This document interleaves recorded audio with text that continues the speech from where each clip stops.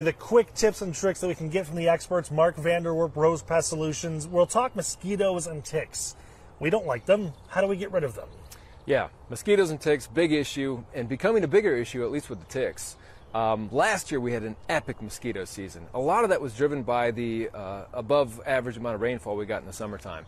So when you're thinking mosquito prevention, a lot of times the mosquitoes that are biting you are actually breeding on your property or an adjacent property. So look for the backed up gutters, the standing water, the old bird bath that hasn't been dumped out in a couple of weeks, and you might be growing your own mosquitoes right in your backyard, which would be awful. Now what about the things that we can use as deterrents? Do the sprays work? Do the thermocells work?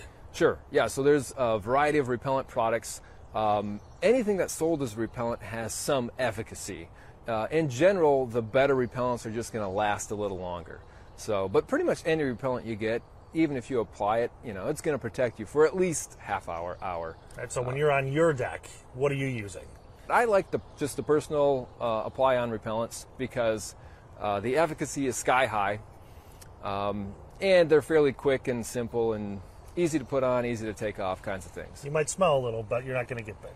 Yeah, and that's just a good reason to take a shower after you come inside from working outside, which never hurts. Right. All right, Mark, thank you very much.